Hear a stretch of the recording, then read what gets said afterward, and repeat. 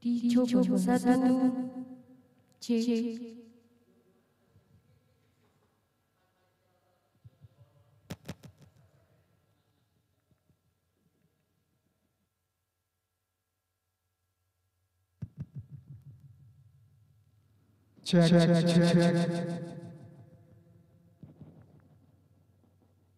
Satu, dua, tiga.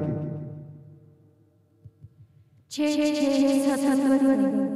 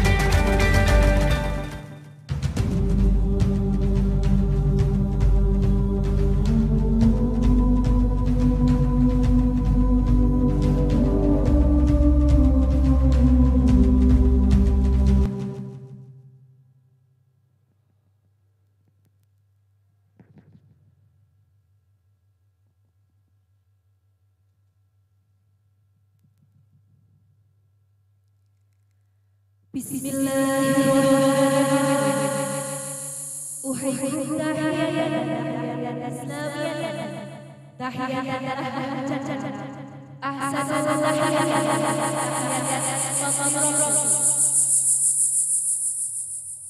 uhdi ilaihi salam wa Assalamualaikum warahmatullahi wabarakatuh.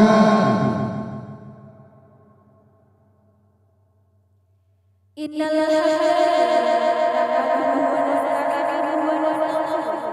wa na'udzu billahi min shururi anfusina wa min sayyiati a'malina may yahdihillahu fala mudilla lahu wa may yudlil fala hadiya lahu.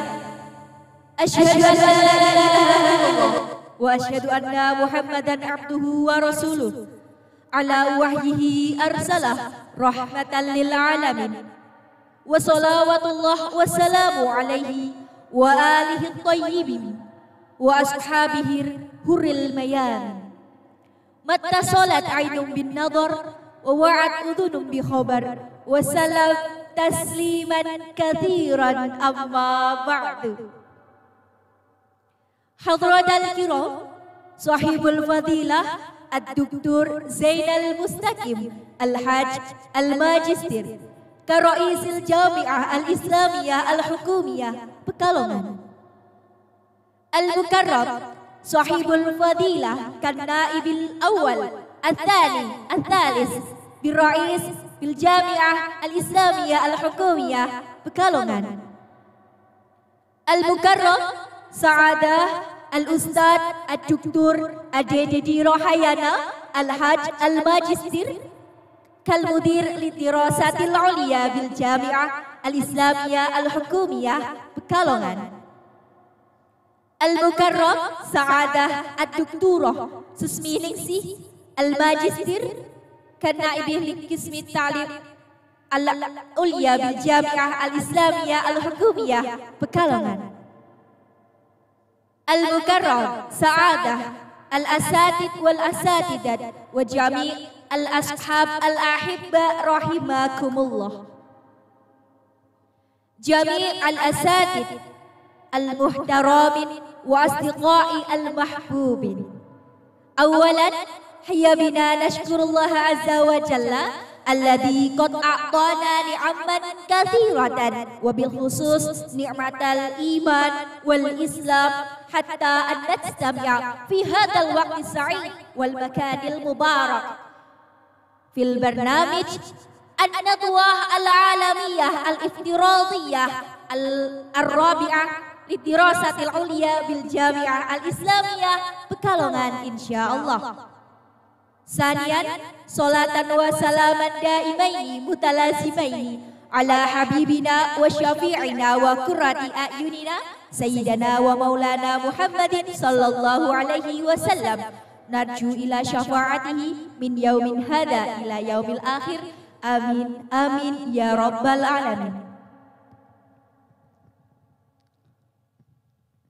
Ladies and gentlemen, we are very delighted to meet all of you on the second day of the 4th International Virtual Conference on Islamic Studies, ICIS2021, organized by the Postgraduate Program, State Islamic Institute of Pekalongan, Indonesia.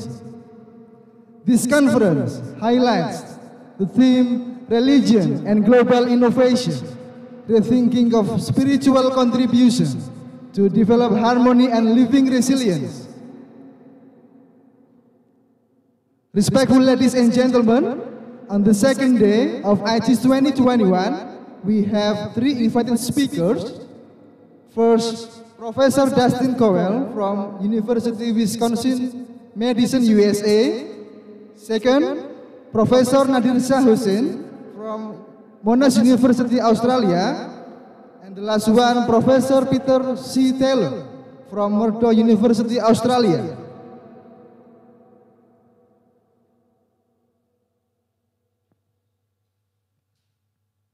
Well, ladies and gentlemen, without further ado, we'd like to invite the moderator, Mrs. Titin Swastiningsih, PhD, to lead today's conference session. Mrs. Titin, we give the stage to you. Thank you.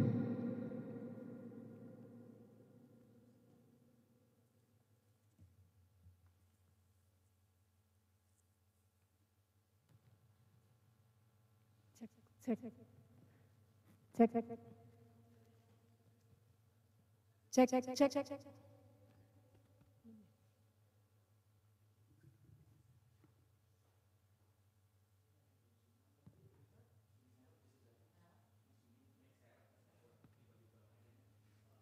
Check.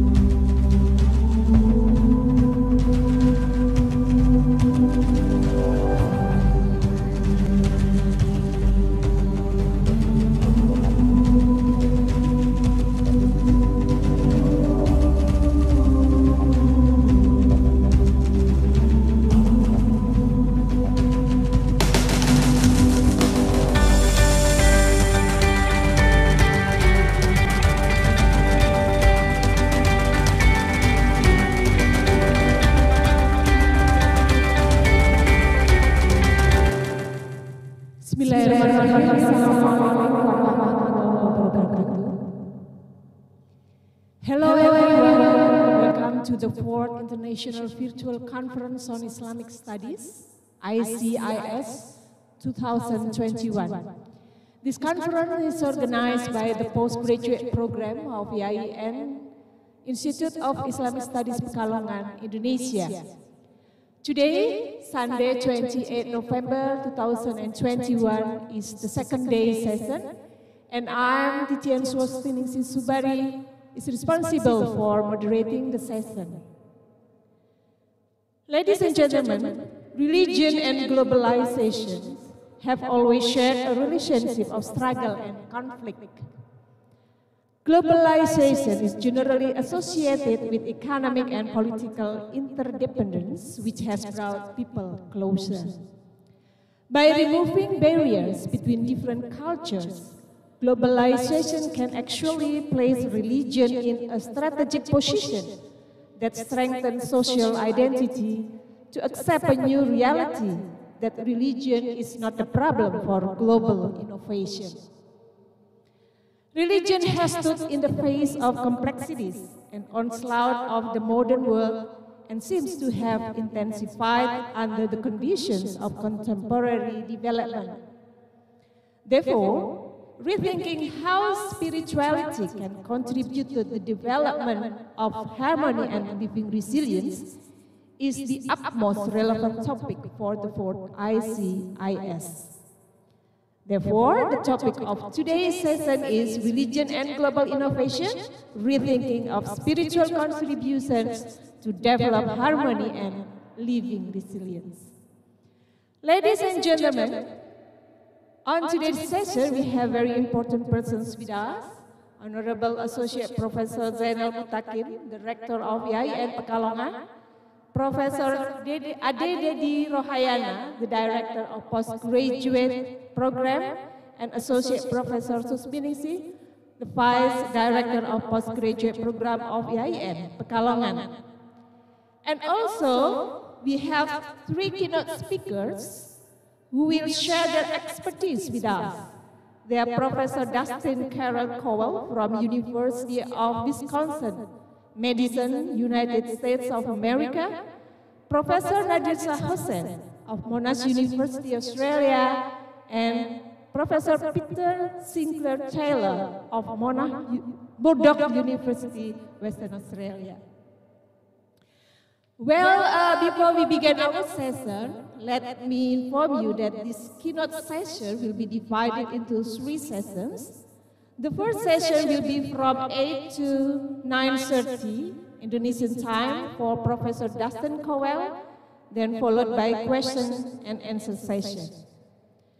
And then from 9:30 to 11 a.m. is for Nadirsyah Hosen to have his presentation and followed by Q&A. And then we have lunch break from 11 to 12 a.m.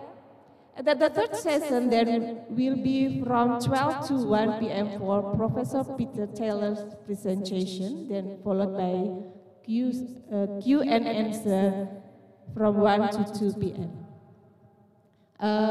We would like to inform you that there is a change of schedule today because of the wide range of topics that the presenters will present today.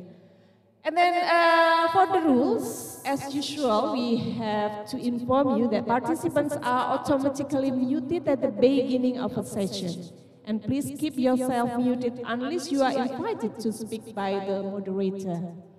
And all participants may address questions at each presentation. Questions for individual presentation can be placed in the chat box provided from the beginning until the end of presentation, and then the moderator will pick up your questions. Or else you can use raise hand feature to address your questions directly to the speaker. Well, not just wasting time, let's begin the first keynote session. Professor Dustin Cowell. But before he presents, I would like to read his bio for short. Professor Dustin Cowell is a Professor Emeritus of Arabic Language and Literature Department of African Cultural Studies, University of Wisconsin-Madison, USA. Professor Dustin did his PhD in Comparative Literature with a specialization in Medieval Arabic and Spanish literature in March 1976. The poetry of Ibnu Abdi Rabihi was the poet laureate to Abdul Ar-Rahman III, the first caliph of Cordova. This dissertation involved the compilation of the poet's works from the diverse sources, all in classical Arabic. The editing this collection, the translation of the corpus into English, and an introductory literary study dealing with questions of literary history, thematics, poetic structure, and metrics. His Bachelor of Arts in Spanish Language and Literature is from Pomona College, Claremont, California, June 1967. Positions held teaching Arabic at University Wisconsin-Madison, instructor from 1973 till 1976, assistant professor from 1976 to 1980, associate professor 1980 to 1999, professor 1999 to 2016, emeritus professor 2007 until present. Professor Dustin is very familiar with the Arabic literature in USA, Arabic and Asian countries too. He has been teaching and delivering lectures across Indonesia. And he served as the executive director of the Center for Arabic Study Abroad at the American University in Cairo from June 1980 to May 1982. And now, Professor Dustin, today's presentation is entitled Mysticism, a Path to Tolerance and Social Harmony. Please welcome to the screen, Professor Dustin Cowell. Time is yours.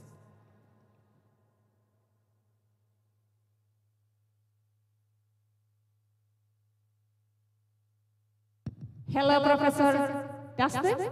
How are you?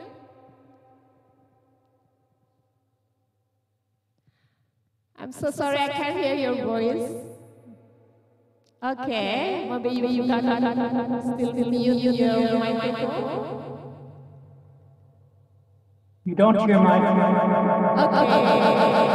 Can I hear my voice? Right now, yes. Okay. Okay.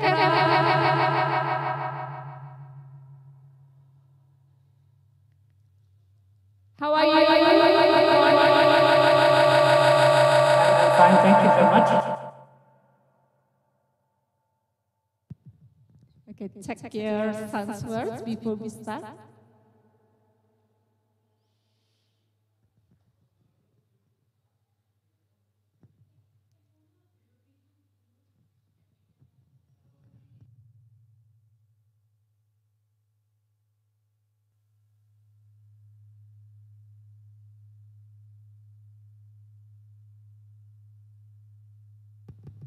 Okay.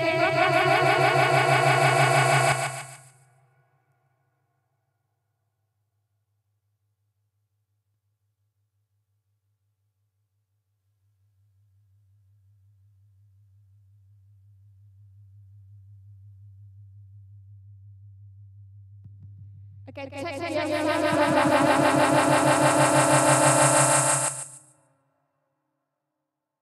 Can you hear me?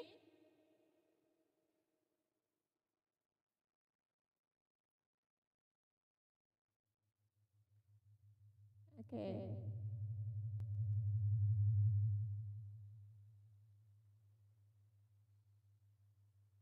Can you hear me okay? Oh, no. Okay, check one. Can you hear me? I hear you now, thank you. Okay, thank you. Okay, time's yours. Okay, Professor Dustin, you can start or begin your Thank you.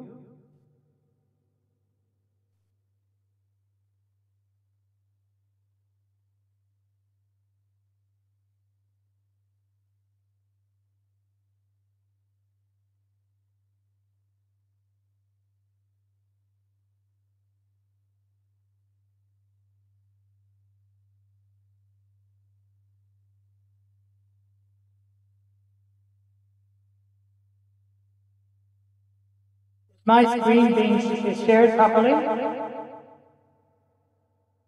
Can you see my PowerPoint?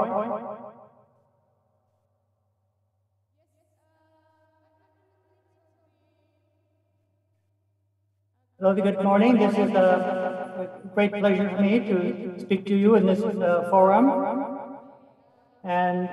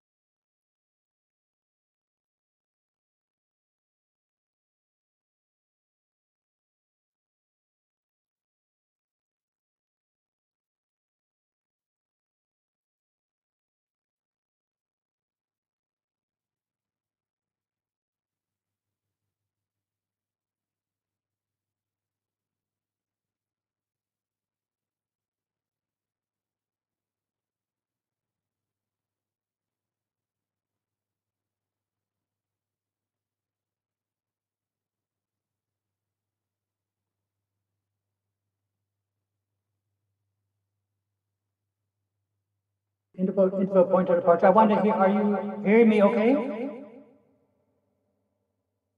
Can you hear me okay?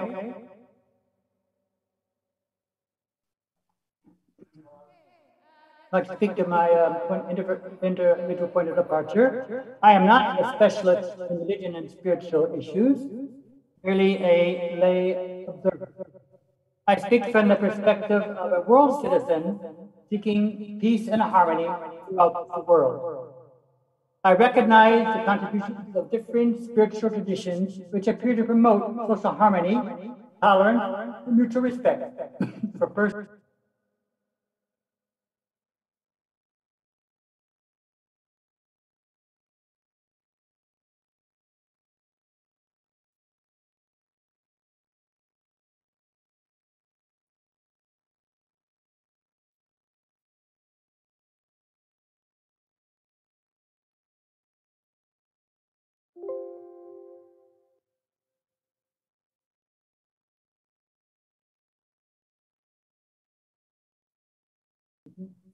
It is a quotation from an old Japanese poem written in the 14th century. This motto expresses the idea that although Indonesia is of a tremendous diversity of cultures, languages, ethnicities, religions, and beliefs, it is nevertheless a unified nation. We are now in a world of crisis. Authoritarian governments, or those in position of power, are controlling and persecuting others. As an American citizen, I have a responsibility to look at the shortcomings of my own society. First, we speak of human rights, but at the same time, transgress the rights of others. My nation, namely the United States of America, declares wars, bringing about millions of deaths in the name of revenge and or other questionable pretexts. We maintain an inhumane prison system in Guantanamo Bay and the island of Cuba in violation of the very human rights we pretend to defend. Despite the many strides in social reform over the years, my nation is suffering from the gross misuse of power by agents of government authority, as exemplified by the deaths of many citizens of racial minorities at the hands of police forces using inadmissible forms of repression and violence. My nation regrettably supports foreign governments that persecute their own populations. My nation, unfortunately, is not a leader in the world with regard to environmental awareness, such that the world's food supply is endangered. The water we drink is tainted, and low-lying areas are under threat by rising sea levels. And that is a special concern, I think, for the city of Pekalongan, which lies so close to the sea and is at a low level. The burden of COVID-19 has made the poor poorer throughout the world, not only in income, but in healthcare as well. We see that within the United States itself, in Europe, and throughout other parts of the world. What can we learn from spiritual masters?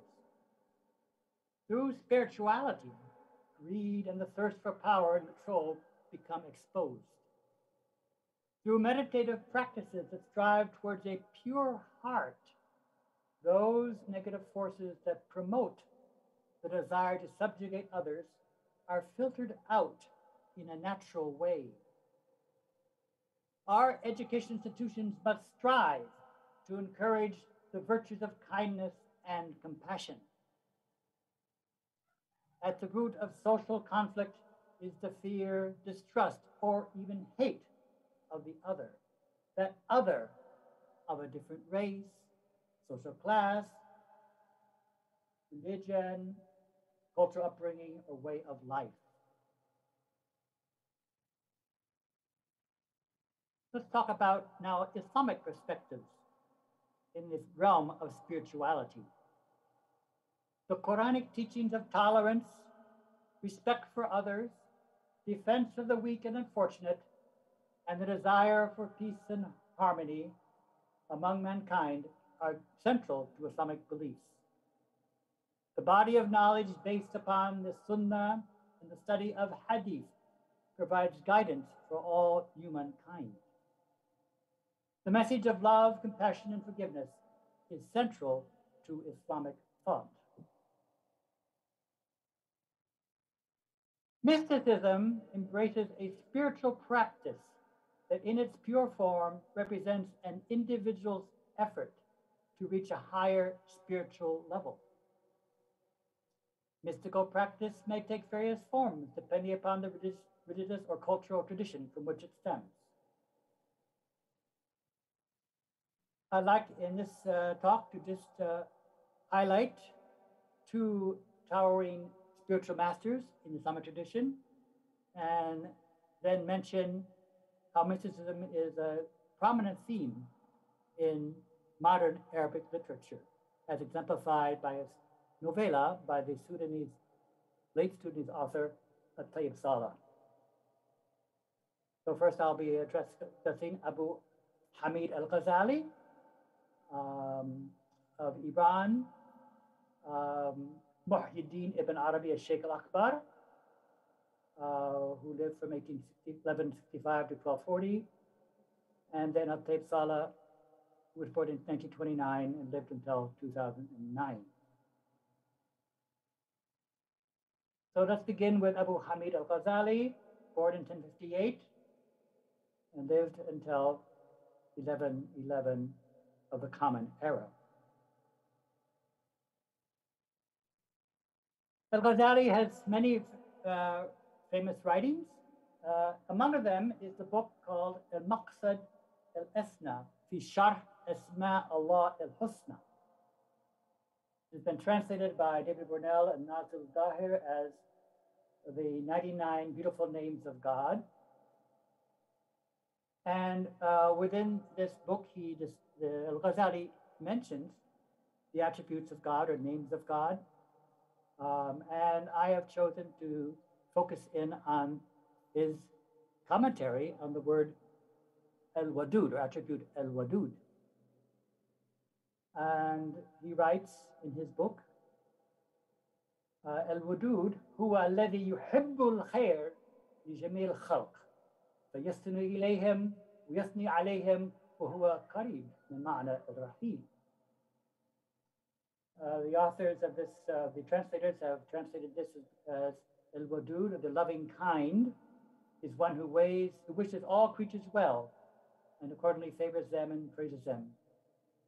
And of course, Ghazali also mentions it is closely meaning to the word Rahim, as we know, the all merciful, the all beneficent. So Rahma and Wadud then are close synonyms. And we can turn to this use of this word in Al-Quran al-Karim. Bismillah, innahu huwa yubdi'u wa yu'idu wa huwa al-Ghafur al-Wadud. It is he who creates everything from the beginning and causes it to return, and he is all forgiving, al-Ghafur, all loving, al-Wadud. And Al-Ghazali has written in his work, Al-Wadud min ibadallah man yuridu li khalqillah kulla ma yuriduhu li nafsihi wa ala min dhalika man yu'thiruhum ala nafsihi. So the all-loving among God's servants is one who desires for God's creatures whatever he desires for himself. Not only that, but whoever prefers them to himself. So preferring others and preferring the benefits of the giving, always preferring what is good for others. This is what's oftentimes in the English language referred to as the golden rule.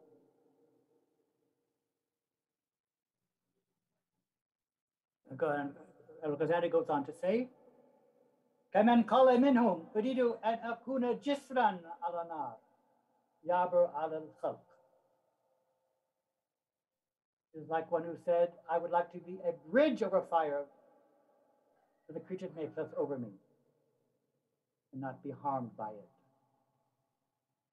So the ultimate giving of oneself for the benefit of others. Thinking about others' happiness, completely anti-egocentric, altruistic.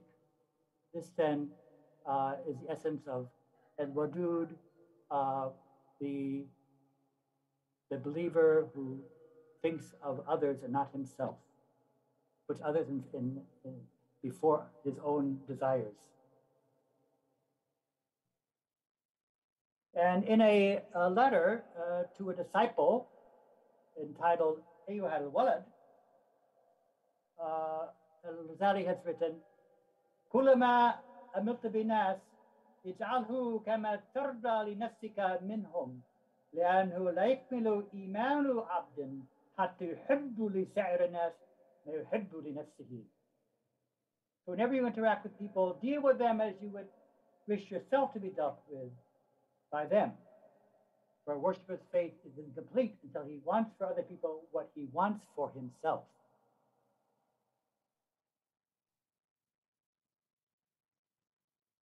And also Ghazali has written, كما قال رسول الله صلى الله عليه وسلم حيث كسرت رعايته وأدمى وجهه وضرب على حمى اغفر قوما فإنهم لا يعلمون.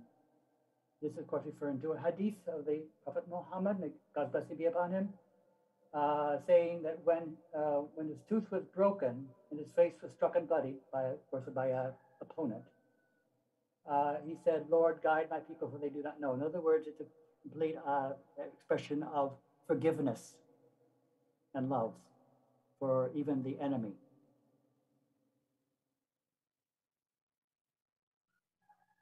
And فلم يمنعه سوء صنعهم عن إرادته الخير لهم. So, and in reference to this hadith, Al-Ghazali comments that not even the actions of those who wished him harm prevented him from wishing good for them. This idea of even wishing good for one's enemies or one's opponents.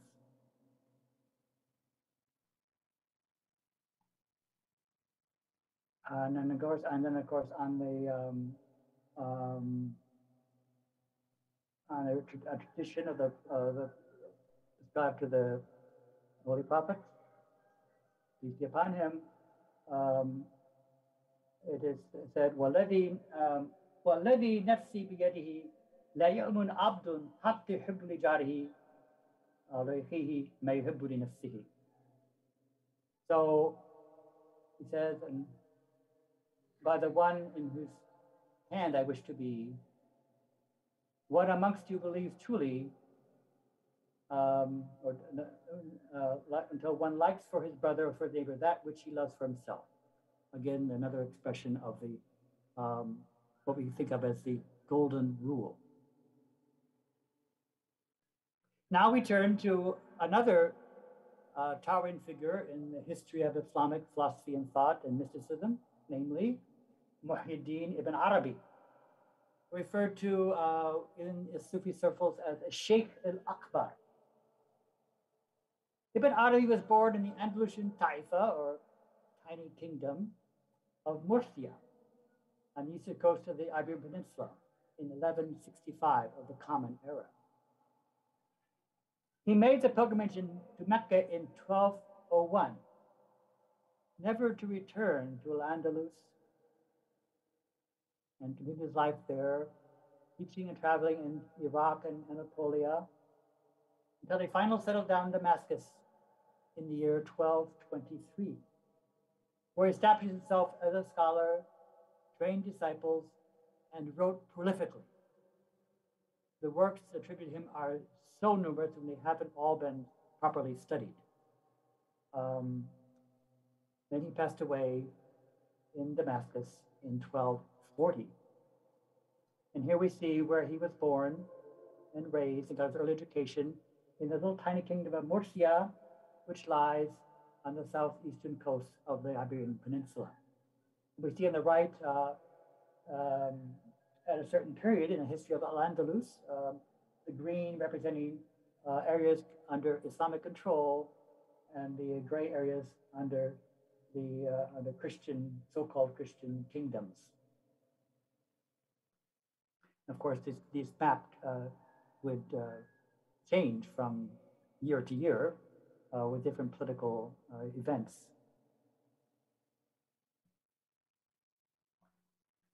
Within Sufi circles, Ibn Arabi is often considered the greatest of all Muslim philosophers.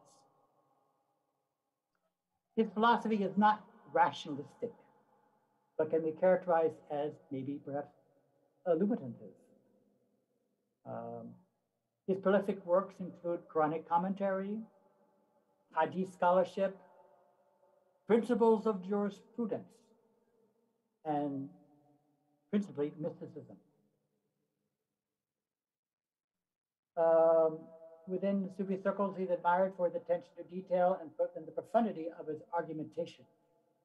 However, his works are generally deemed extremely difficult to understand, written in a highly symbolic language, abundant in allegory, which makes the translation's work extremely difficult in his use of symbolic language.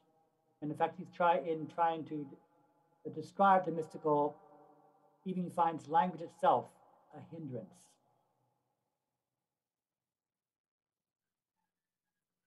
Ibn Arabi's fames within the Islamic world spread within a century of his death. And in the 18th and 19th centuries, they reached China and were appreciated by the authors of the Han Kitab Chinese Muslim School, and were fundamental in shaping some of their worldviews and bringing together Confucianism and Islam. He then became known in the West with publications by Henry Corbin in 1958 and Toshiko Itsutsu in 1966, when his contributions to world philosophy came to be recognized. So it's relatively recent that his contributions have been recognized in the West. His most massive work, entitled Al-Futuhat al-Makkiyah, has been estimated to fill some 115,000 pages in a modern edition. He has much poetry, which is very symbolic, mystical in nature. This is one example. This is an excerpt. I marveled at an ocean without shore, at a shore that did not have an ocean, and at a morning light without darkness, and at a night that was without daybreak, and then a sphere with no locality. This comes close to the idea of eradication of binary opposition. Of course, we know in language is built upon binary opposition. So black does not have meaning without white, and we have opposing meaning. In his philosophy, as explained by Professor Michael Sells, University of Chicago, in his brilliant studies of Ibn Arabi, at one point, when the disciple or when the mystic in his meditation tries to come into direct conversation with the Almighty, there's a kind of a blurring, and distinctions blur out, and a kind of oneness, and the spirit of the believer tries to become in a kind of union with the Almighty. And so that the differences between things are eradicated, which is like an ocean without shore, a shore having no ocean, light without darkness, night without daybreak. So a sphere that has no place. So this is kind of, you pass into a different state of existence out of the real physical world. It passes language. The language is actually impossible to relate the reality of the mystical experience and the union with the Almighty. Another poem. My heart can take on any form. A meadow for gazelles, a cloister for monks, for the idol's sacred ground, Kaaba for the circling pilgrim, the tables of the Torah, the scrolls of the Quran. I profess the religion of love. Wherever its caravan turns along the way, that is the belief, the faith I keep. So we see that in his vision, it becomes quite ecumenical, that he sees himself as others on their own spiritual journeys from different traditions. He can appreciate the Christian mystic, the Jewish mystic, and you see the oneness of humankind. No longer it's a kind of, I am a certain belief and you're a different belief, but we all together are humans in our diversity and then in our desire to become God's servants and to become united with God. And what unites us all is love. Of course, that same concept we find in Al-Ghazali's writing of the all-loving, al-wudud, that attribute of God. Now I'll mention another, mysticism is a very important theme in modern Arabic literature. For example, it plays a role in the works of the Egyptian author, Nobel laureate Naguib Mahfouz. But I would like to refer to, in this time, a little novella written by the Sudanese author Tayyip Saleh from northern Sudan, in which this novella recounts a little village, a little village in the Sudan. There are there's several main characters, among them the young man Zain, who was an awkward person, almost considered to be like a fool, but he is a friend of a holy man called Hanin. And in this story also is the Imam, but he is focused more on fiqh and dogma and hellfire and brimstone in his sermons. And he seems to be lacking in the true essence of love of the Islamic message. And so in this story, Hanin and Zayn, this village idiot, interact. And the story begins with the wedding of Zayn, who at the end, at this point in his life, marries the most beautiful, pious lady of the village, despite him being a fool. And this we see the kind of, where mysticism brings the whole village together in a kind of social harmony. It's a very beautiful story, and I recommend it to you all. It's been translated in English, of course, and other languages. And so through mysticism, one can reach a higher life and it can bring about social harmony. I'd like to mention other spiritual activities. We have in the University of Wisconsin-Madison, the Center for Healthy Minds, which strives for a vision of a kinder, wiser, more compassionate world. It was founded by Professor Richard Davidson, who became inspired after meeting with the Dalai Lama in India in 1992. The Dalai Lama challenged him and said, Professor Richardson, you in Study the Mind give so much attention to negative qualities like depression and anxiety. Why can't you think more about kindness and compassion and focus your research on these aspects of human nature? So in 2011, the center inaugurated what we call the kindness curriculum. And at the basis of this center is the idea of mindfulness. Of course, this is a term used by many now, not just at the center. And there's an organization called mindfulness.org. And then in that webpage, they describe mindfulness being the basic human ability to be fully present, aware of where we are and what we are doing, and not overly reactive or overwhelmed by what's going on around us. We kind of retreat from the everyday life. And this practice then encourages meditation.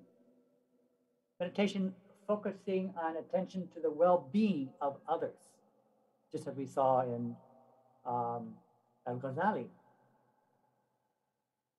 This practice encourages a break in the daily routine when we suspend judgment and cultivate both warmness and kind. We don't try to look for the defects of others. We don't cultivate hate and aggression, but whether our thoughts are permeated by warmth and kindness. And this practice has the potential to become a transformational social phenomenon. Imagine if everyone in our schools, primary schools, were able to practice kind of meditation and think about the wellness of others and kindness, so they could overcome the aggression and violence that permeate our society.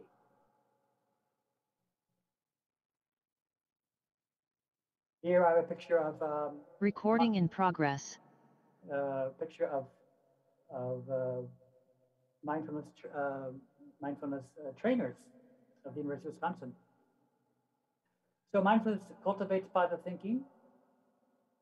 It is a door for innovation and creative solutions to the challenges of our ever-changing world. It can be practiced through meditation, focusing on breath, as we do in the yoga tradition. And is compatible with our religious beliefs. It doesn't require you to believe in any particular belief system. Become aware, and the Muslim, of course, may use that and then, for example, be involved in a kind of Islamic meditation. In fact, it just combine them in a sense. Maybe it's just a form of, you might think it's a form of Islamic meditation too for the Muslim. And for others, whether they're a Christian or Hindu or Buddhist, it's a matter of being at one with the universe of spirituality and removing oneself from the negative emotions that entrap us in our daily lives. I might add that one can be a mystic in a certain portion of one's life. Doesn't mean that one stops being an active member of society. And one can drop out of the world in a meditative stance, but then one can return to the world and be an activist for social justice and fight for the rights of others and take an active part in making this a better world for all.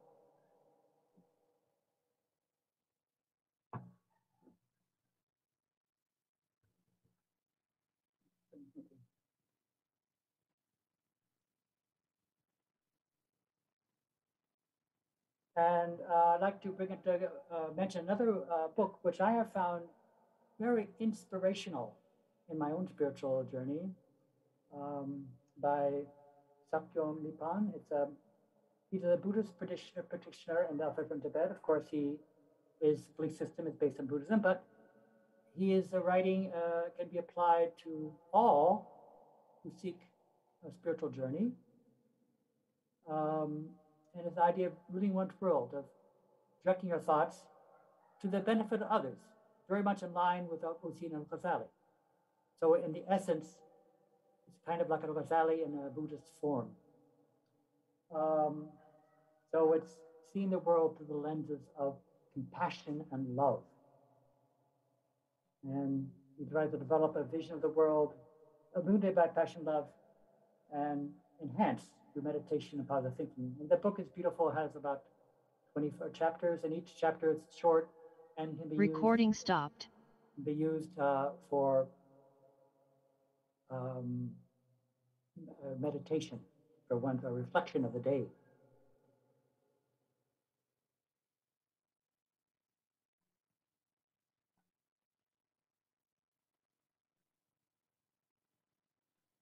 Now I'd like to speak of contemporary challenges in society. We see the rise of groups seeking power and control throughout the world. We note the role of mass media in forming public opinion and framing the recording discourse. in progress. There is a perpetuation of unjust social structures permeating all aspects of social life. There's an ongoing tragic deterioration of the environment by reason of human activity.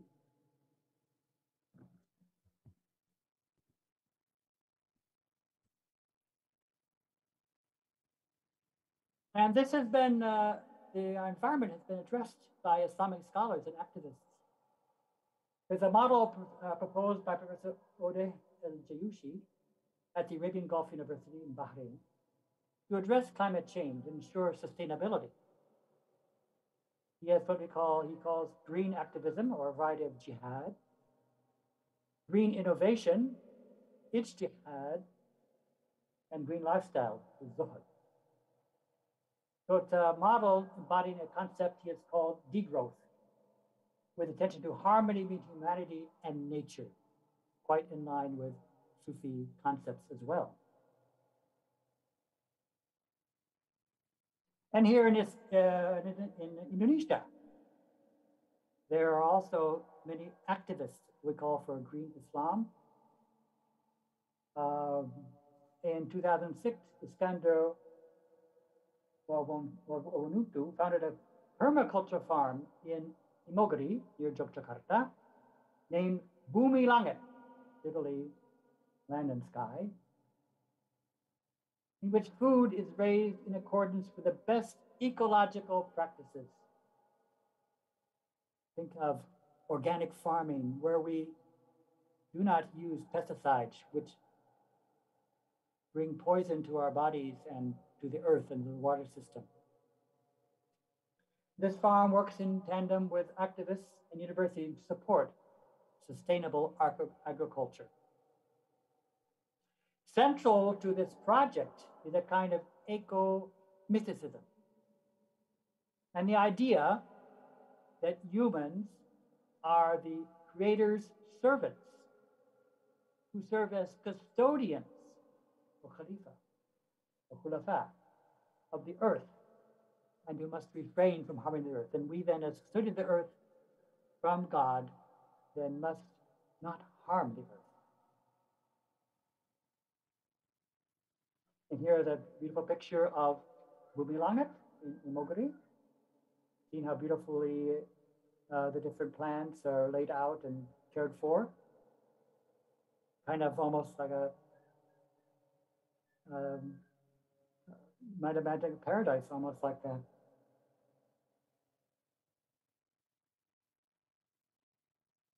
And educational institutions throughout the world can play a great role in bringing about harmony and peace.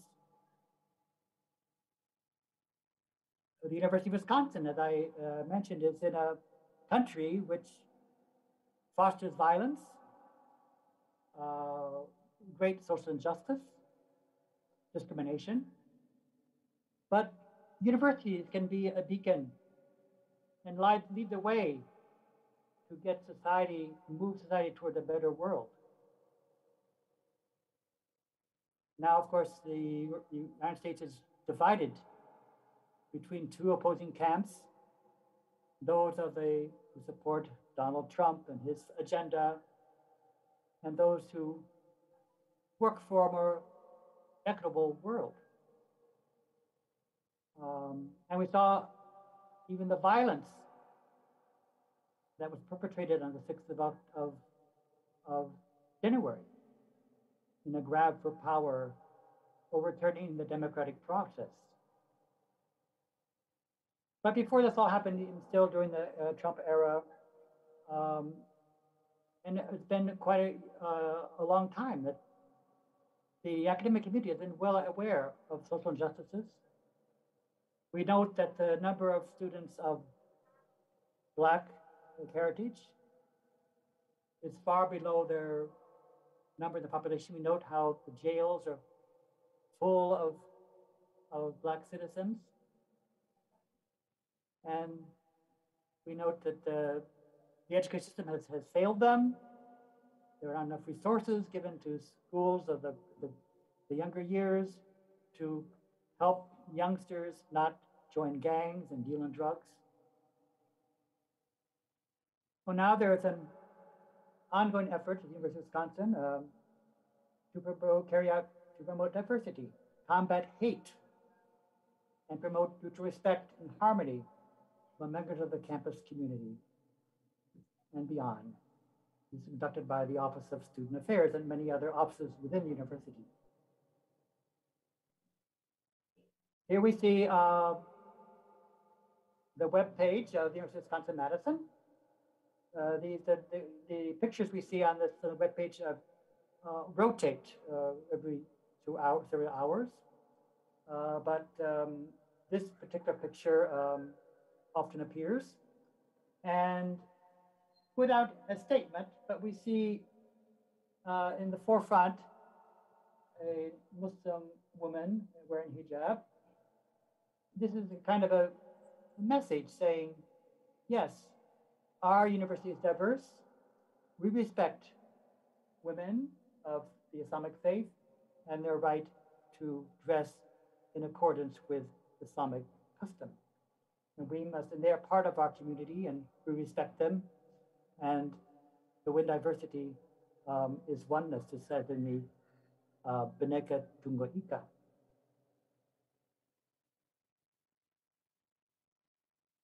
So the Office of Student Affairs sponsors frequent talks and workshops. For example, this 2 years ago, social change and inclusivity, and having different workshops about power and cultural humility,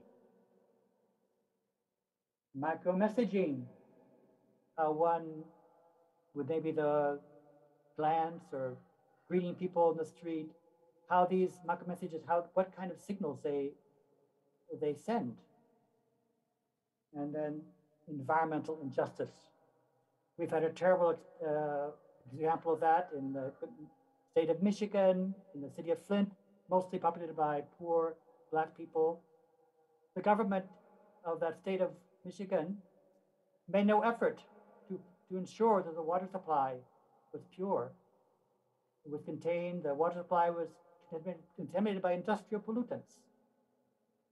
And there was no effort to monitor this in contradistinction to the rich communities which had source to good water.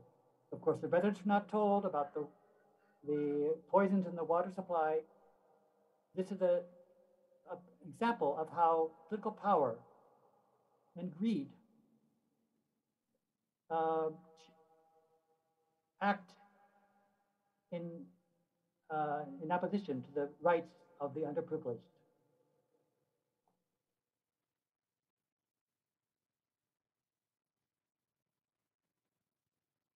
And so I happened to be at the university in 2019, and at one of the libraries, there are lots of posters put up by the Office of Students. And so we have on the left here a young woman saying, I am a Union Directorate environmentalist, terrorist dweller, man of the native. So we see a young Muslim woman, a US citizen, a member of the campus community, and active in the student government. And we have another woman here, bilingual communicator, healthcare researcher, diversity devotee, who was working for diversity. And we have representatives from the Black community, showing a Black man being a computer scientist, excelling in his studies, and liking riding his bicycle around the campus. Another woman in geography, considers herself a world student. So we have the idea of the world citizen. We are not just loyal to our nation state, but we go beyond. We study foreign languages, we study different cultures. We see things from different perspectives. This is all the essence of what the benefits of cross-cultural understanding, of studying in different cultures and learning different languages. Here we also see a woman probably of Indian origin, a man of Chinese background, but who was a native of Chicago, loves science, loves to climb rocks. So it's trying to show that we are all students. We are all together in this community of the University of Wisconsin. We come with different backgrounds, but we are one. We are brought together in our love of humanity and appreciation of our oneness in diversity. you'll see many signs throughout the United States in progressive communities, you might say. This is showing they'll coexist, but we see in the left the Islamic symbol, we see the Judaic symbol in the center, we see the Christian symbol at the end, and we see symbols from yin and yang of the Asian tradition. We see, for example, the E, MC square, the of science. We see peace. And another example of a workshop or many workshops that we see on the campus, responding to hate, public talk and student workshop. Of course, we have some instances of hate on campus. That means we have to make a great effort to contradict that, or counterpose that. So in my concluding thought, let us all pray for a kinder, gentler society the world over, in which the rights of all are honored and revered, which all are free to develop their potentials to the fullest in a positive and cheerful world. Thank you for attention. Assalamu alaikum wa rahmatullahi wa barakatuh. Thank you. Thank you, Professor Dustin. Such a conclusion that actually spiritualities from religious teachings and practices in this world, and also from literary works that teach us to promote tolerance, mutual respect, and harmony among human beings, to overcome the world crisis, and also to bring about peace and love in this universe. Especially just now you mentioned that those spiritualities should be encouraged from education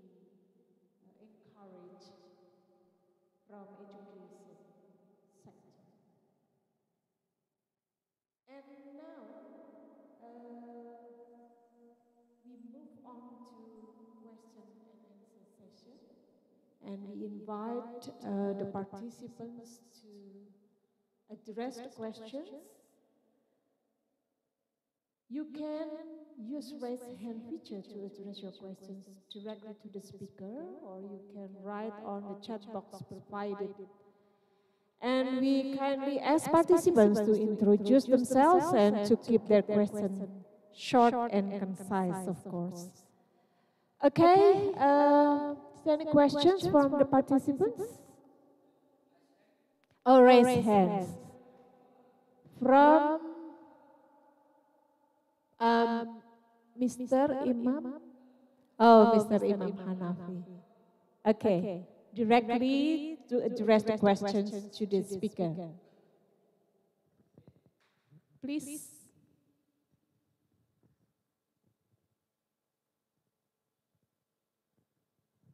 Yes, Mr. Imam Hanafi. Please address your question. Thank you, Mr. Titin as moderator. Hello, Mr. Dustin. Hello? Can you hear me, Mr. Dustin?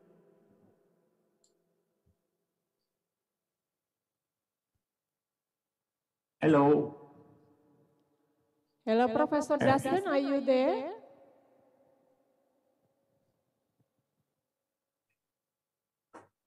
Okay, this is the problem.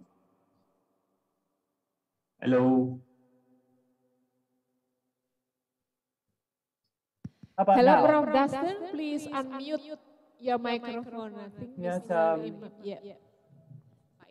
Mr. Dustin, can you hear me? I hear you. Can you hear me now? Okay, thank you, Mr. Dustin. I think this is a very, very amazing presentation from you. Inspiring and full of academic information that stimulates us to further discussion. Okay, Mr. Dustin, first of all, I want to introduce myself. My name is Iman from Pekalongan City. To make your acquaintance. Okay. My first question to you, Mr. Dustin. what exactly means by spiritual. Some people say that spiritual is awareness of the outside and human and beyond of human dimension. From these understandings, the practice of mysticism emerges from the power of Satan that we call as black mysticism, and some people took from religious teaching can be called as white mysticism. According to you, Mr. Dustin, which one the truly spiritual? Yeah, which one the truly spiritual? The first question. And the second, in some modern and secular countries, the phenomenon of spiritual awareness is increasing, but it's not based on formal religions.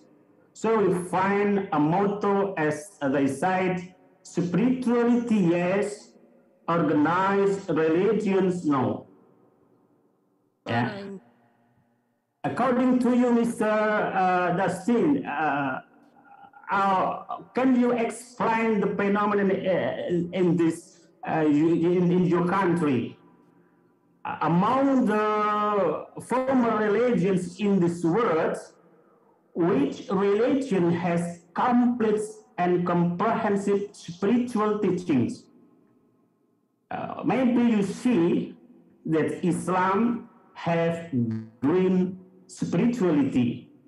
It is because in Islam actually have a specific method to develop spirituality we call as tariqah. In this organization of Tariqah, we find some practical guides to find the God.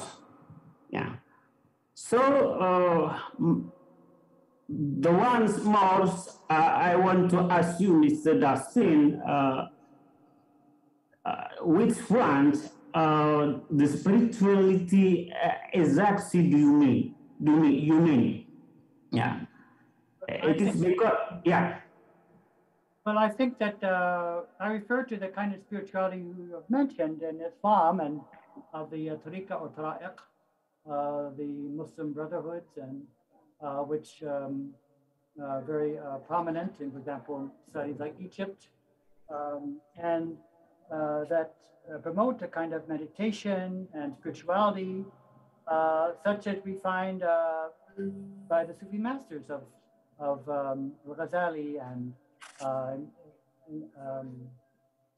Muhyiddin al-Arabi, Ibn al-Arabi. So yes, of course you can find things like negative spirituality, like in black magic perhaps, which are converting with the devil, those kind of things, which are kind of negative, of course.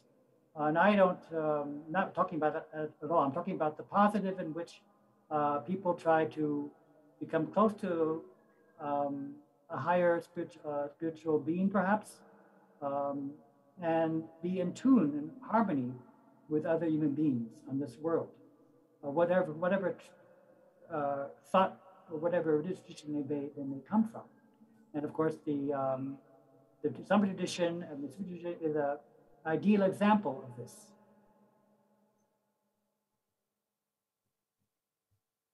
I wonder if that has answered your question.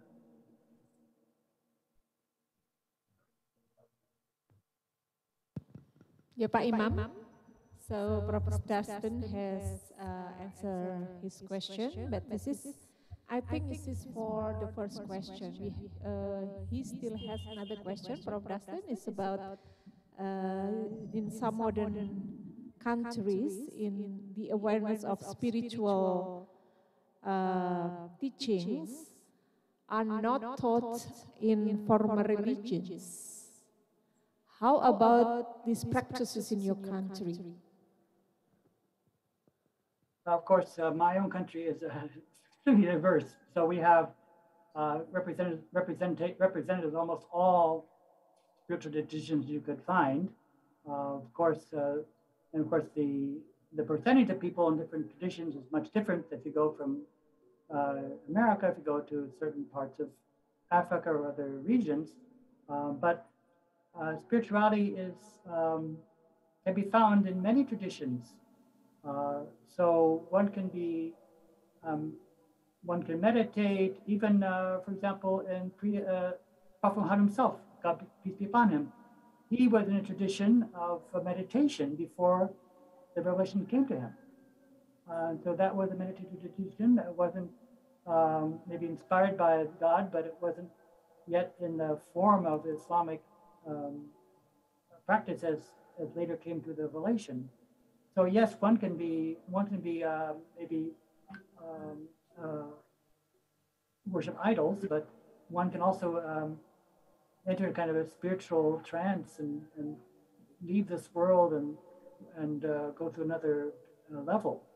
So I think that is a possibility, and so that's something we can't rule out spirituality of the diversity of traditions in this world. Okay, Pak Imam. Are you happy with Prof. Dustin's answers? Where is Pak Imam? Okay, thank you, Mr. Dustin, for your information. But if you can see the practical mysticism in Indonesia, maybe the phenomenon is very, very a plural phenomenon. It is because when the people have a practical in spirituality in there, they have many motivation, not just to find the gods, but the motivation, some people, they use spirituality sometimes to get how to be right man. Yeah. You can explain, Ms. Titin, that in Japanese tradition we have pesugihan, yeah. This is the spirituality also, but it's called a black spirituality. I don't know, is there in the your country we find like that? Well, I'm not sure. Although I'm somewhat familiar with Japanese culture, but I'm not certain of, I don't think I am aware of that to refer to what you called a black spirituality, so I cannot comment about that specifically since I don't think I understand it enough to comment on it. But if it's something that may, of course, there are Indonesians who live in America, and they may come from Java, and they may bring with them that kind of spiritual practice, which is very possible. I'm not aware of it, of course, but it's something very possible. But you yourself might explain to us what you mean by this black spirituality, which I am. If it's a effort to gain knowledge of oneself and of God, and then it's in line with the other kind of spirituality. If it's to be a distinction, but if it's negative and it is used to breed hate against others and negative thoughts, then it is not what kind of spirituality I am promoting or speaking about. Okay, thank you, Mr. Dustin. Maybe next time I want to learn more from you about spirituality in your country. Thank you. Okay, thank you, Pak Imam, and thank you, Prof. Dustin has answered the questions that the reference of Prof. Dustin about spiritualities, good deeds, and everything about good manners that promote tolerance and harmony. Is that right, Prof. Dustin? That's correct, yes. That's my interpretation of positive spirituality. Okay, thank you. And we still have time, about 15 minutes to invite the participants to address questions, maybe in the chat box provided, or maybe some participants have raised hand, use your hand feature.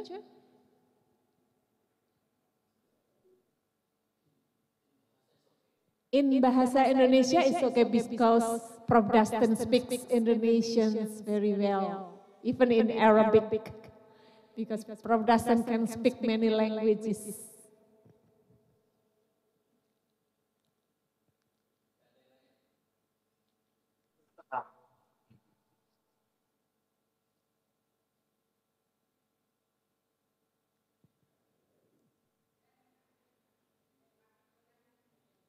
Any question?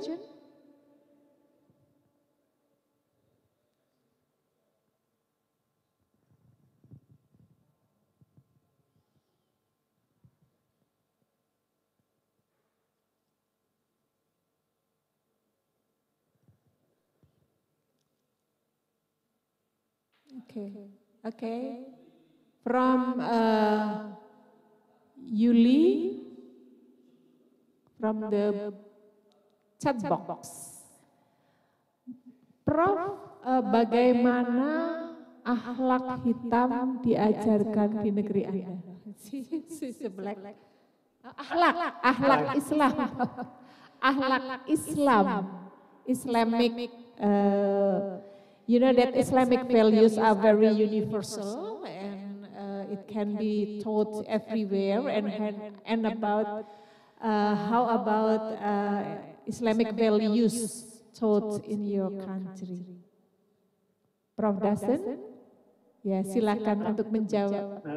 Pasti diajarkan di pusat-pusat studi agama Islam di universitas seperti Harvard dan University of Chicago, University of Wisconsin, semua di mana ada studi agama Islam pasti akhlak agama Islam diajarkan. Dan tapi itu tidak secara luas. Pasti ada contoh 7 juta penduduk beragama Islam di Amerika, dan mereka punya masjid-masjid dan sekolah khusus mereka, sekolah agama Islam, pasti akhlak Islam diajarkan di instansi pendidikan tersebut. Tapi secara luas tidak, itu secara di pusat studi agama Islam dan di sekolah yang didirikan oleh umat Islam di Amerika Serikat.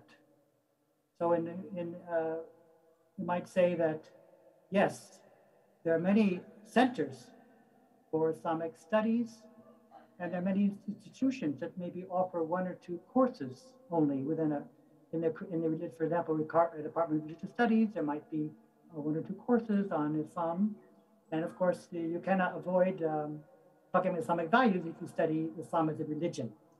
So yes, you'll find courses, but you won't find that at a national level in the media normally, unless you have a documentary fund. You won't find any reference whatsoever to that if you listen to the traditional media, which is anti-tolerance. For example, Fox News is completely anti-tolerant. It's supporting the big corporations and the Trumpists. They won't find any reference to that. Or you'll only find negative images of Islam and Islamic values. But if you have more neutral news outlets like CNN, you will sometimes find documentaries that will reflect the reality in a better way. But Islamic values are not commonly taught, for example, in high schools throughout the country, normal high schools. So that means that we have a lot of work to do. And that's why there are more centers being established throughout the country to educate people more about Islam, not as portrayed by the media such as Fox News. Islam is a threat to our society. It is a breeder of terrorism. That is a false message which is being propagated, and it's led to the the election of President Trump in 2016, he built his campaign on fear of the other, fear of the Mexican immigrant, fear of the quote-unquote Islamic terrorist. And so these are messages that we have to contradict, and that's what the University of Wisconsin is doing, is trying to foster diversity, having forums about religion and Islam, and so yes, but we all have to work together to counteract the negative forces which are propelling a negative image of Islam in America and in many Western countries.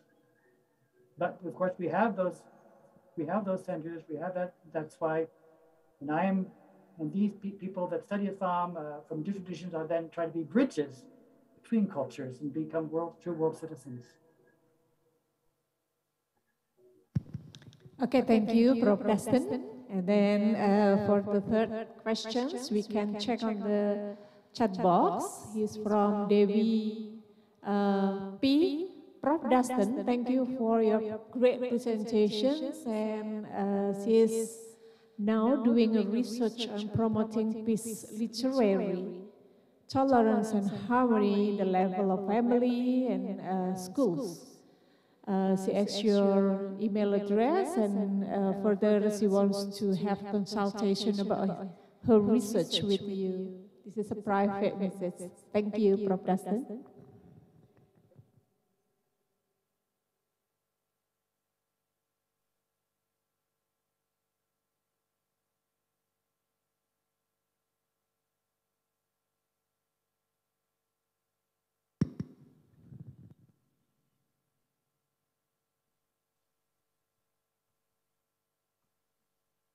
And there is a question too in the chat box. Yeah. And raise hand too. Yeah, there are two participants asking you questions, Prof. Dustin. The first one is on istihara, and the second one is Mr. Gofar. Okay, please address your questions. Mbak Istihara.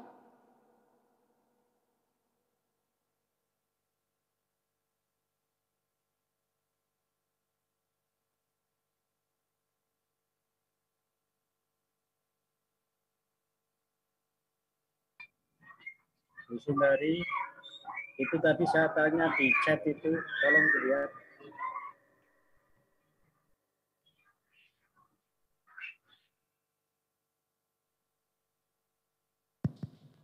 Yeah,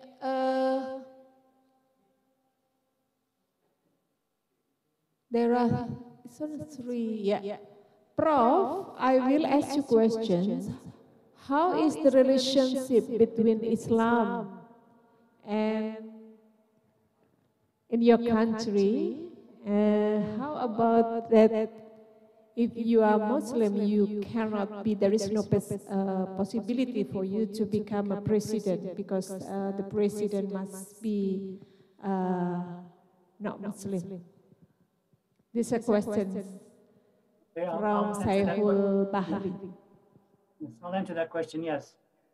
Well, it's in the United States, we have a long tradition of separation of religion and state, in theory at least. So we do have on our coinage, "In God We Trust." So there is the idea of just like in Indonesia, the idea of a God, which is on our coinage. So it's not complete separation of religion and state. So we don't have we used to be, when I was in grammar school, the Bible was read to us because everyone in the school was of Christian faith. So that was not an issue, but then there were some legal actions taken past 30 or 40 years that now you cannot read from the Bible in the school system, but that means you're favoring one religious tradition over another in the public school. Of course, you can do that in a private school. So there are many private schools, there are Islamic schools, Catholic schools, different schools, but not in a public school, in theory at least. As far as can a president be of any faith? Legally, yes. There's nothing preventing that. And the Supreme Court would have if a person of a different faith were elected, there is nothing that forbids that person to become the president. But we have to think of social reality. If we think about before 1960, every single president was a male, we call a WASP, a white Anglo-Saxon Protestant, like myself. I'm a white Anglo-Saxon Protestant from an English tradition. So I'm part of the ruling class, you might say. In 1960, there was a contest for the presidency, and one of the candidates was John F. Kennedy. He was a Catholic, and there was quite a bit of controversy. What if he's elected? Will he follow the Pope and try to foster upon American society Catholic values? But despite the fear, he was elected, became, in general, a good president. Of course, he made many mistakes. And then he was assassinated in 1963, in a tragic assassination. And now the president, I think the second time in history we have a president who's Catholic, that's Joe Biden.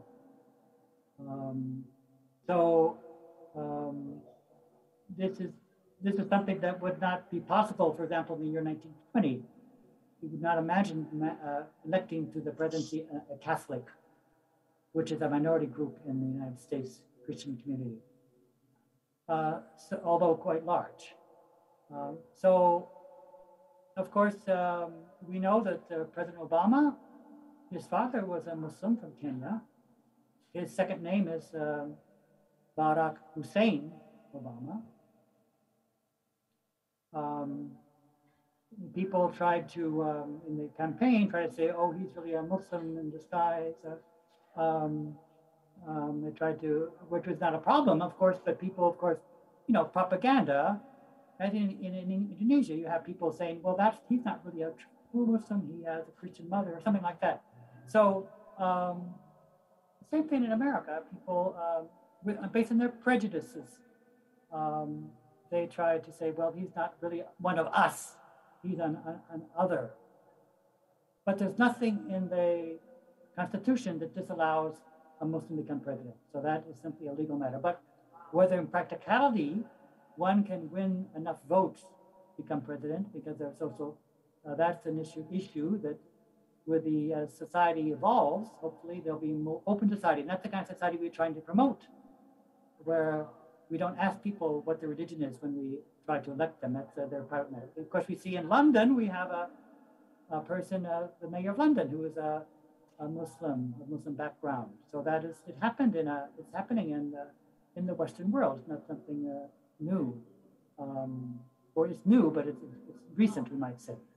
And if you probably look, and we have now in our Congress, we have Muslim women serving as congresswomen. We have a woman from the Somalia background serving in the House of Representatives from the state of Minnesota. So she's been elected as a Muslim woman wearing hijab. So that shows that the society is evolving and becoming more open-minded, hopefully. Hopefully we don't regress. Of course, that can also happen too, but we hope that our society continues an approach to be more open-minded, tolerant, so we don't question people's religion when we ask them to be served, become public servants. Hope that answers your question.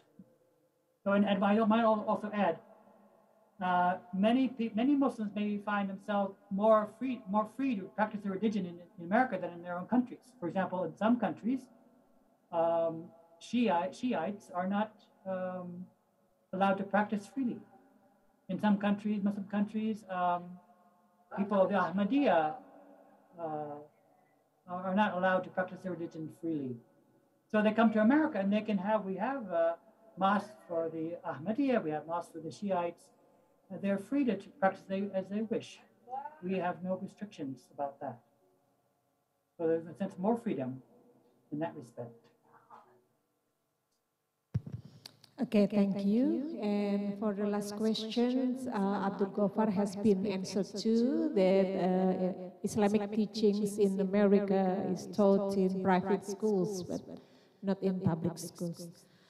Okay, thank you very much, Prof. Dustin, because the time is up. Now, before ending this session, we would like to present keynote speaker certificate to you as an expression of our appreciation and your kindness and willingness to share your expertise in this conference. Here is our certificate. Thank you, Prof. Dustin Cowell, as keynote speaker.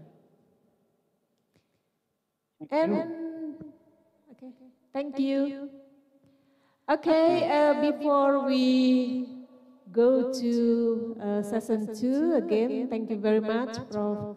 Dustin, and then we will go to the second presenter.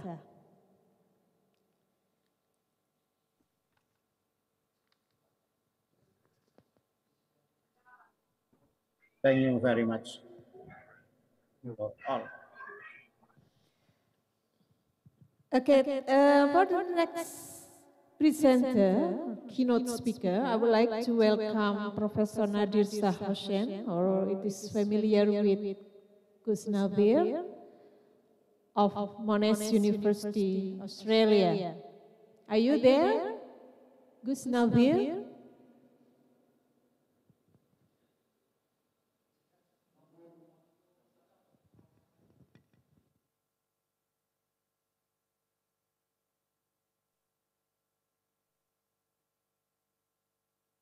Okay, because Prof. Nadir is not with us now, so I think we have a break for 5 to 10 minutes.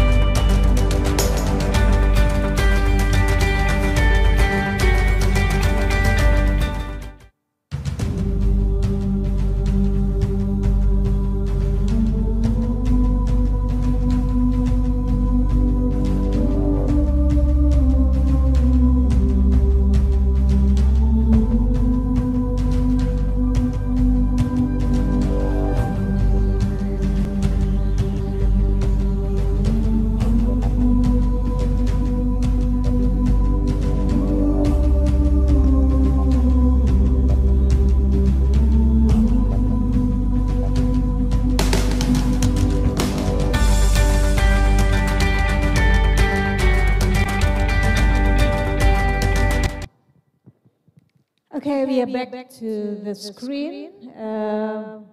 Gus Nadir, are you there? Ya, sudah gabung. Okay, thank you. Before starting his presentations, I would like to read his CV. Professor Nadirsyah Hosen of Monash University, Australia, has been working as a senior lecturer at the Faculty of Law, Monash University since 20th of July 2015. Prior to this role, Nadir has an associate professor at the School of Law, University of Wollongong, and he has a bachelor's degree from UIN Syarif Hidayatullah, Jakarta, a graduate diploma in Islamic Studies and Masters of Arts with honors from University of New England, as well as a Master of Laws in Comparative Law from Charles Darwin University. He completed his first PhD in law at University of Wollongong and a second PhD on Islamic law at the National University of Singapore. Nadir is internationally known for his expertise in Sharia and Indonesian law. He is a board member of top journals such as the Asian Journal of Comparative Law, Cambridge University Press, and the Australian Journal of Asian Law, University of Melbourne. His articles have been published in internationally recognized and referred journals such as the Nordic Journal of International Law from Lund University, Asia Pacific Law Review, the City University of Hong Kong, Australian Journal of Asian Law, University of Melbourne, European Journal of Law Reform, Indiana University, Asia Pacific Journals of Human Rights and the Law, Murdoch University, Journal of Islamic Studies, Oxford University, and Journal of Southeast Asian Studies, Cambridge University. He has been invited and funded to deliver his public lecture in many top Indonesian universities. Nggak usah semuanya dibacain, Bu. Yeah. And he has appeared many times in Indonesian national television and in Indonesian communities as Gus Nadir. Gus Nadir's today keynote presentation is Islamic law, freedom, and the sustainable development goals in Indonesia. Okay, welcome to the screen, Gus Nadir. Terima kasih. Assalamualaikum warahmatullahi wabarakatuh. Bismillahirrahmanirrahim. Wabihi nasta'in ala umuri dunya waddin. Wassalatu wassalamu ala rasulillah wa ala alihi washabihi ajmain amma ba'd. Ini saya pertama tes suara, apakah suara saya terdengar jelas ya? Sudah terdengar jelas. Alhamdulillah, jelas Pak. Alhamdulillah. Alhamdulillah. Alamin. Ya, saya izin buat share screen ya.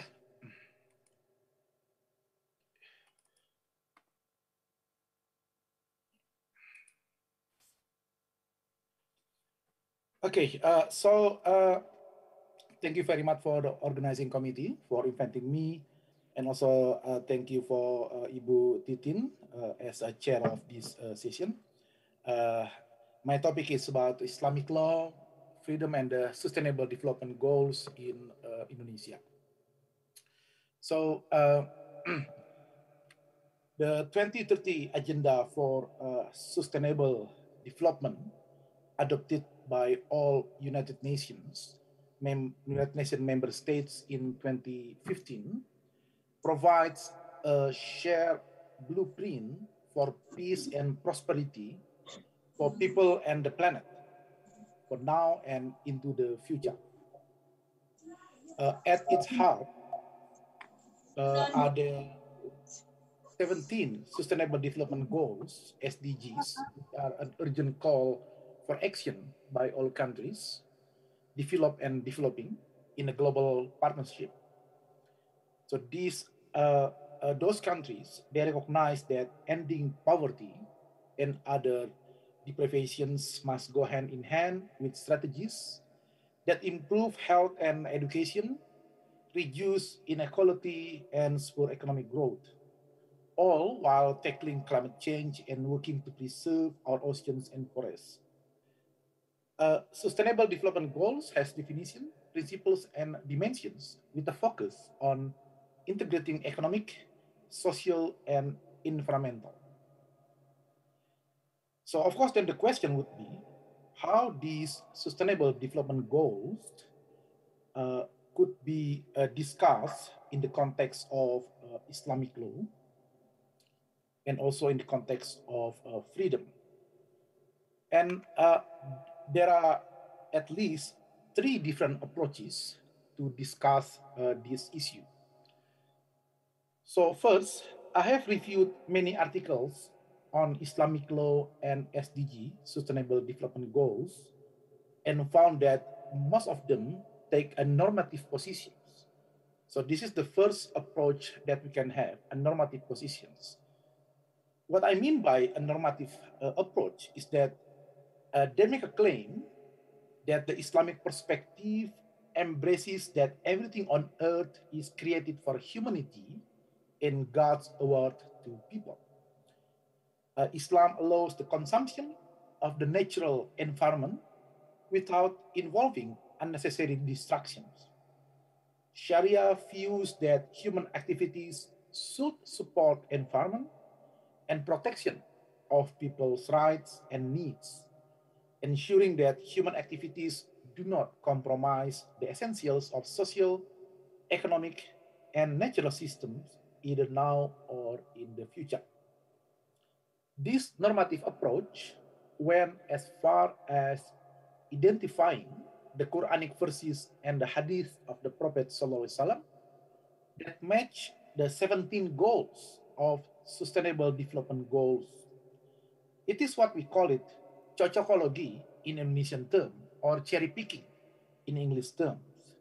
So this normative approach, they just try to find the 17 goals of SDG and find in each 17 goals a quotation from the text of the Quran and Hadith in order to illustrate how Islamic law position is actually support these sustainable development goals by cherry picking the Quranic verse or the Hadith without giving a comprehensive analysis on why those those religious texts could match with the 17 goals, or in other words, what is the interpretations and also the historical context of those Quranic statement and prophet statements.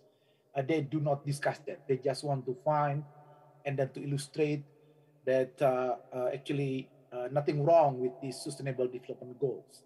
So this is what we call it a normative approach.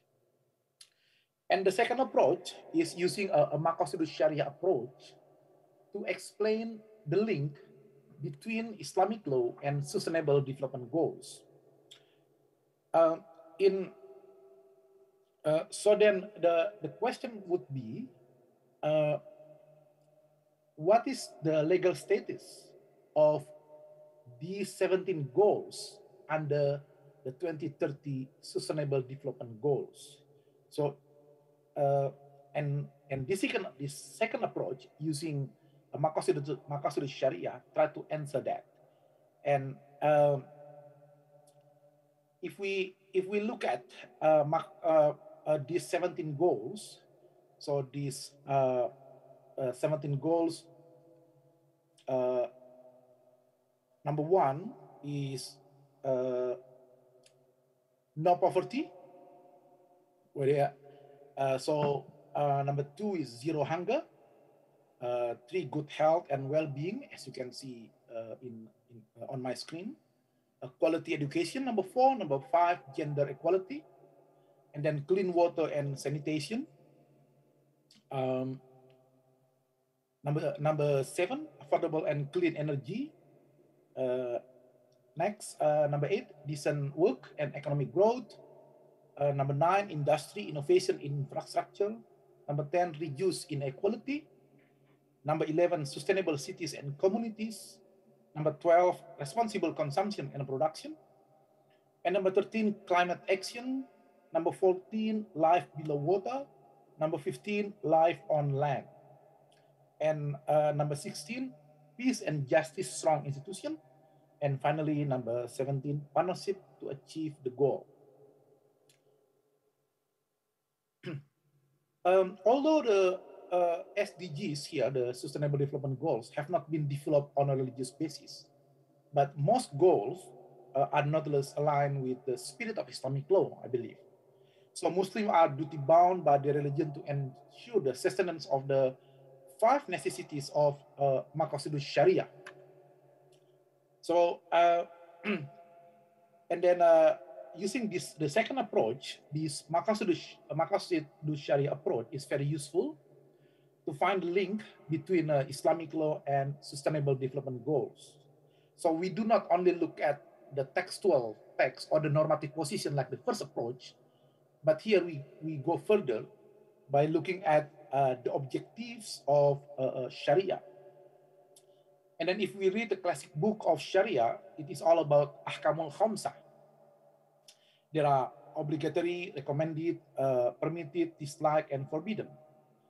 If we apply this classic approach, the question would be, what is the legal status of each 17 items under Sustainable Development Goals that I already saw you in the previous slide? But when we look at the second approach here, to explain the link between Islamic law and Sustainable Development Goals, we can see that actually the main goals of the Sustainable Development Goals focus on the 5 P's here. So if we have Maqasidus Sharia, as we all know, Maqasidus Sharia encompass the 5 necessities of human existence: the preservation of faith, life, intellect, lineage, and wealth, Hifzul Din, Hifzul Nafas, Hifzul Akal, Hifzul Mal.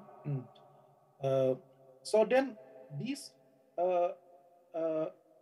5 necessities of human existence, we can see there is a correlation with the 5 P's is the main goals of the Sustainable Development Goals, like people, the well-being of all people, planet, the protection of the Earth's ecosystems, prosperity, continued economic and technological growth, peace, securing peace, and partnership, improving international cooperations. And as we know that there has been also a discussion among Muslim scholars about the 5 elements of Maqasidus Sharia. Some contemporary scholars propose to add other elements. So they said that why we only limit Maqasidus Sharia into 5 necessities or daruriyat? Why not we extend the component of Maqasidus Sharia, so then we could also cover the contemporary issues like global climate, for instance, the environment, and others. So I think it will be interesting if we use the second approach of Maqasidus Sharia here. Unlike the first one, it is only a normative position like a cherry picking. Here we focus more on the substance of the Islamic law, which is the goals of Sharia. And then Muslim scholars are in a better position to determine how these 17 goals of Sustainable Development Goals could be in line with Maqasidus Sharia. And then if we look at the issue of freedom here, when I check the 17 goals, then I found that number 16, which is peace and justice strong institution, it says that the goal of number 16 is to promote peaceful and inclusive societies for sustainable development, provide access to justice for all, and build effective, accountable, and inclusive institutions at all levels. And then in each of the goals here, usually there'll be a target. And so for the goals number 16, this includes 10 targets. And then the 10th target here, it says that to ensure public access to information and protect fundamental freedoms in accordance with national legislation and international agreements. Therefore, I will focus my discussion on protection of fundamental freedom and Islamic law to achieve sustainable development goals here. So many Muslim scholars are firm in their belief that Sharia addresses the fundamentals of human rights. So for instance, they identify the most important human rights principles in Islam to be dignity and brotherhood, equality among members of the community without distinction on the basis of race, color, or class, respect for the honor, reputation, and family of each individual, the right of each individual to be presumed innocent until and unless proven guilty, and individual freedom. This position suggests that Islamic law does protect human rights, but according to its own set of values. And these values are fixed in divine law, Sharia, and are considered to be superior to any law created by humans and established by international institutions. Those Muslim scholars use the concept of cultural relativism to legitimate their adherence to Sharia vis-a-vis human rights. But of course, some tensions occur concerning, for instance, the allegedly unequal treatment of women in the Muslim world and religious liberty, including the rights to change one's belief and to interreligious marriage. So this highlights the tension between human rights in Islam as they exist in relation to obligation toward God, fellow humans, and nature, and the human rights adopted by international human rights institutions. And then if we look at what happened in Indonesia, Article 28E1 of the 1945 Constitution recognizes the right to choose a religion, but does not include the right to change one's religion.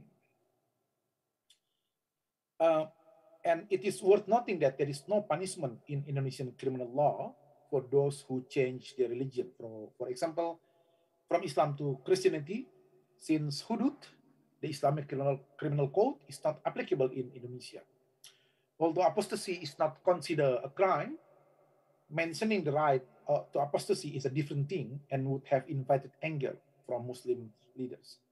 So this brings me to the third approach. Here I already mentioned at the outset that there are three approaches here: normative and Makhodah Sharia. And then when we talk about the freedom in the context of sustainable development goals, then this will lead to the third approach, the adoptions of cultural, rational, and ethical aspects of Islamic law. As we know that Islamic law is the world's third major legal system after the common and civil law systems. And although the Quran and Sunnah are the original sources of Islamic law, the Islamic legal system has evolved many other sources, methodologies, and perspectives. Like any other legal system, the Islamic legal system has developed over many centuries in various Muslim societies, incorporating local cultures and customs, as well as some limited state decrees, and particularly the work of Muslim jurists. There are no theological reasons why Islam should be in contradiction to human rights, democracy, the rule of law, civil society, and pluralism. And also there are no theological reasons why Islam should be in contradictions to the economic achievement or prosperity, and also to the issue of environmentalism. So my presentation today is an attempt or an effort within an Islamic legal context to demonstrate that Islam as a religious, cultural, political, ethical, and economic worldview could deal with the rapidly modernizing and ever-changing world that we live in today. This does not mean that it neglects revelation and reason in the classical sense, but rather it uses classic Islamic legal discourse as a vehicle to respond to some modern issues. I personally do not neglect classical Islam's richly textual basis, as such a collection of knowledge provides valuable tools to respond to questions and problems in the contemporary Islamic world. At the same time, I do not treat these classical works as the only source of authority, but as important for the legal reasoning or ijtihad of each scholar devoted to reaching solutions to challenges in their respective contexts. The ethical approach under Islamic law is also important. It means that rationality alone is not enough, as ethics is one of the core elements of Islamic teachings. Islamic teachings are not confined to acts of worship and prayer and to a set of moral counsels. As Islam has dealt with people's relation with God, it has also given the broad lines of human beings' relations with each other. It has, in various forms, dealt with individual rights and obligations too. So the rational and ethical and also cultural approaches of Islamic law would enrich our discussion on sustainable development goals. Above all, each of these approaches that I just described in my presentation today, they're all part of ijtihad. And the Prophet said that when a jurist or a judge exercises ijtihad and reaches a correct conclusion, they will receive a double reward. But if the conclusion is incorrect, they will receive a single reward. So I'm not sure how many rewards that we will get today by discussing this issue, but hopefully at least we can get one reward, and hopefully if God is generous enough for us today, then we'll can get a double reward. That's it. Thank you Bu Titin. Terima kasih semuanya. Subhanaka ilma lana illa ma 'allamtana innaka antal alimul hakim. Maha suci Engkau ya Rabb. Sungguh kami tidak punya ilmu apapun kecuali apa-apa yang telah Engkau ajarkan kepada kami. Wahlul muwaffiq ila aqwamit thoriq. Assalamualaikum warahmatullahi wabarakatuh. Waalaikumsalam warahmatullahi wabarakatuh. Thank you, Gus Nadir, for your impressive presentations, and the topic is really wonderful. Just know you presented about how Islamic law support the 17 goals formulated on sustainable development goals. And we invite questions from the participants. You can write your questions on the chat box provided or by raising hands feature. Okay. You can directly address your questions to Gus Nadir. Okay, we are waiting for. Okay. Oh, you can write down your questions in Bahasa Indonesia too. Don't worry about that. Iya boleh, kalau mau tanyanya bahasa Indonesia juga boleh, silakan. Oke.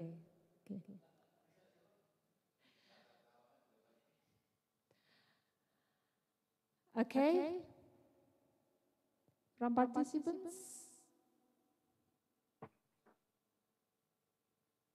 Mungkin ini ya, Bu Titin, mungkin masih terasa asing kita bahas soal Sustainable Development Goals. Itu kalau di Indonesia itu, istilah bahasa Indonesia itu adalah tujuan pembangunan berkelanjutan.